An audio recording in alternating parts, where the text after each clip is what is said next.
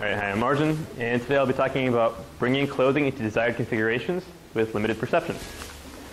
So, the problem is that deformable objects have extremely high dimensional state spaces, and although there's been successes in folding many articles, such as shirts and pants and so on, when starting out in a spread out configuration, by assuming that they're spread out, this essentially reduces the dimension of the problem. Because if you know it's spread out, a much smaller number of state variables is relevant. The question then becomes, how do we lay out an article of clothing? And many would say that this is actually one of the biggest challenges in robotic laundry, is how to deal with clothing in an arbitrary initial configuration.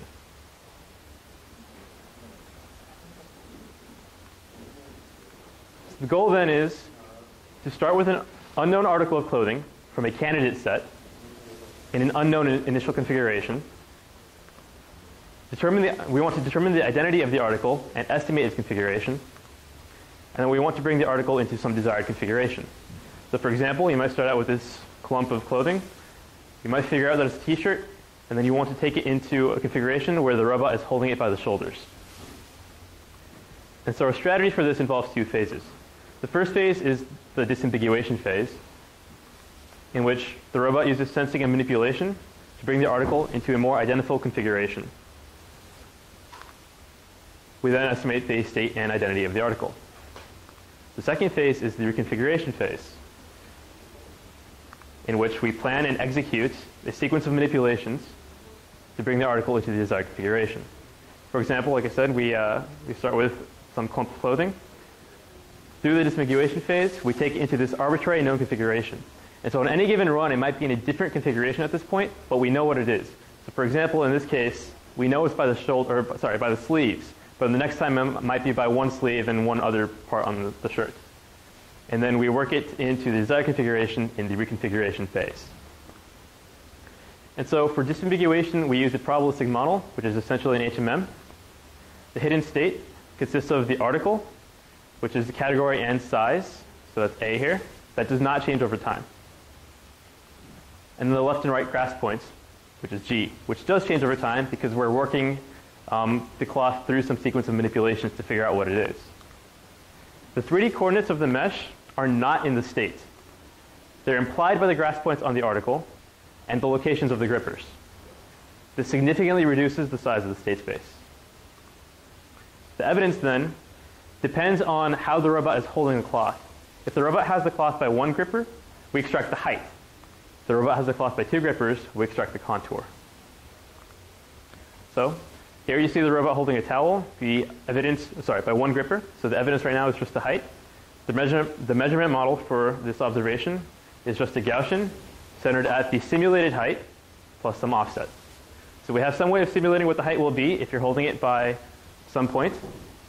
And we use the height to figure out the probability of the observed height. When you're holding it by two grippers, we extract the contour. And the measurement model now is based on the cost of aligning this extracted contour, which is pictured here, with the simulated contour. To align the extracted contour with the simulated contour, we use dynamic time warping, with a cost function that's just based on the pixel coordinates and the first and second derivatives of the pixel coordinates with respect to arc length. And so here you see an example alignment where blue is the extracted contour and yellow is the simulated contour. So I told you what the observations are, but not the transitions yet. The challenge is that even with our assumptions on the state space, it's still large and measurements are expensive because simulations are expensive. Every time you make a measurement, you have to run a lot of simulations. And so we'd like to reduce the number of likely states through the Regrasp strategy. We're going to choose our manipulations in such a way that at the end of it, only a small number of states has non-zero probability, essentially. And so what we do is we repeatedly grasp the lowest hanging point of the article, and this results in a Markov chain with a stationary distribution concentrated on a small number of potential grasp states. We can actually formalize this for polygonal convex shapes. For an n-sided polygonal convex article, repeatedly grasping the lowest hanging point n times will bring the article into a known configuration up to symmetry. And so the strategy we're using is we're going to repeatedly grasp the lowest hanging point. However, this is still noisy. The robot doesn't always grab the lowest hanging point, and furthermore, we don't always even know what the lowest hanging point is. And so this distribution here is essentially a softmax. And what this is doing is it's saying that if you're holding a point, points that are close to that point on the cloth will have low probability of being the lowest hanging point, and points that are far away have higher probability of being the lowest hanging point. And the only parameter here is lambda, which is tunable, and it just reflects how well the simulation matches reality. After a few iterations, only a few plausible pairs remain. And so here's the results of this procedure. Here you see a few different articles, and in red, you've got high probability states, and like here and here. And in blue, in the middle of the articles generally, you've got low probability states. And you'll see that the high probability states tend to be the extremities of the articles.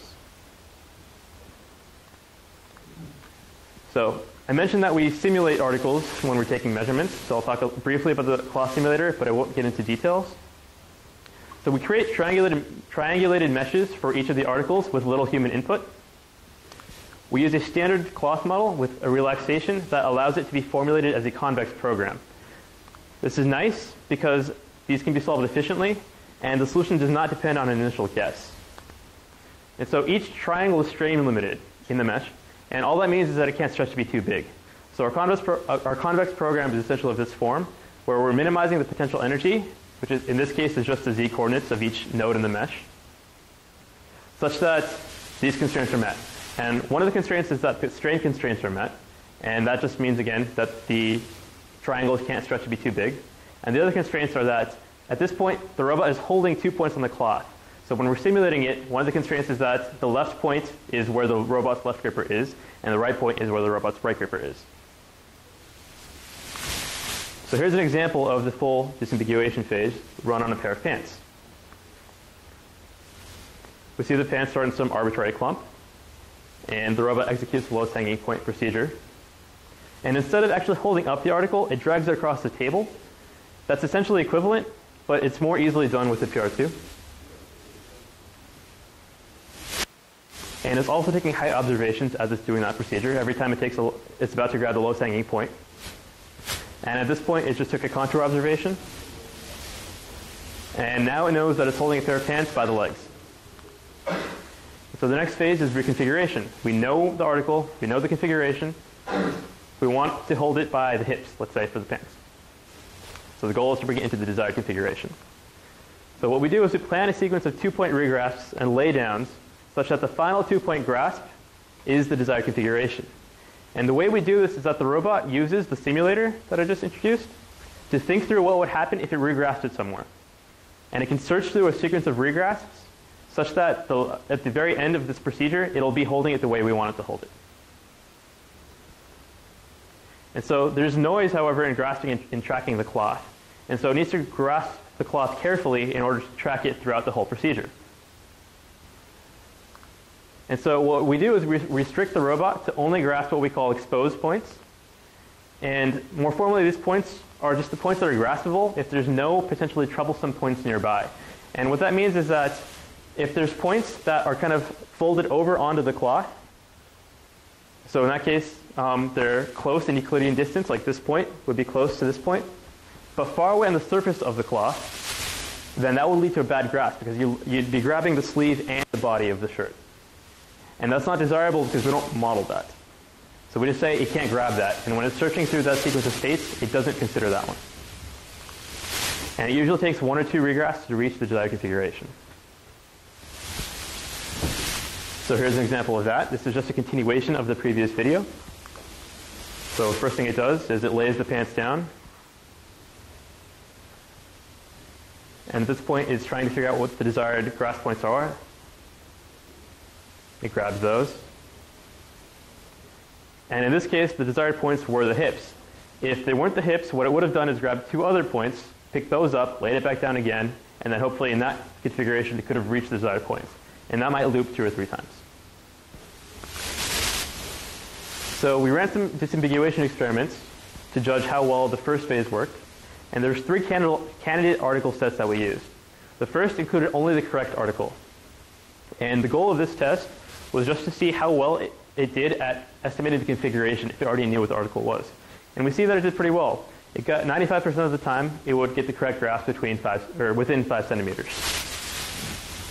In the second test, we added 4 size transform versions of the correct article for a total of 5 articles.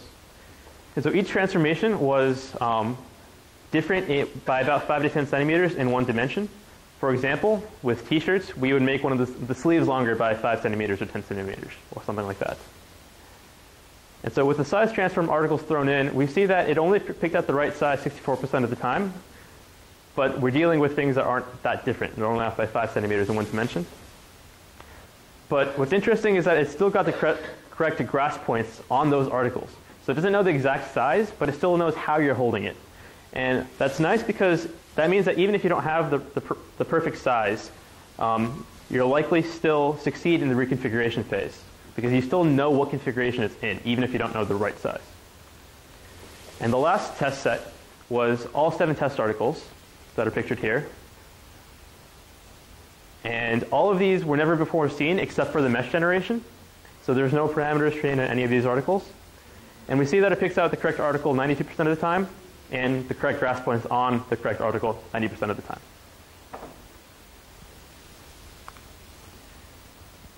And so the last experiment we ran was just a set of end-to-end experiments where I did the disambiguation and the reconfiguration. And the overall success rate here was 20 out of 30. And we defined a success to be when it did everything correctly. It knew what it was, and it was holding the article by the desired points at the end of the sequence.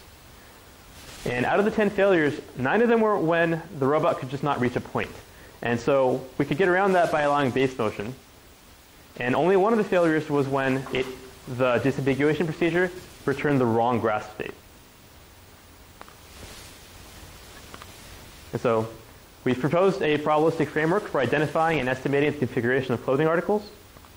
We gave a method for planning manipulations, for bringing an article from an arbitrary known configuration to a desired one.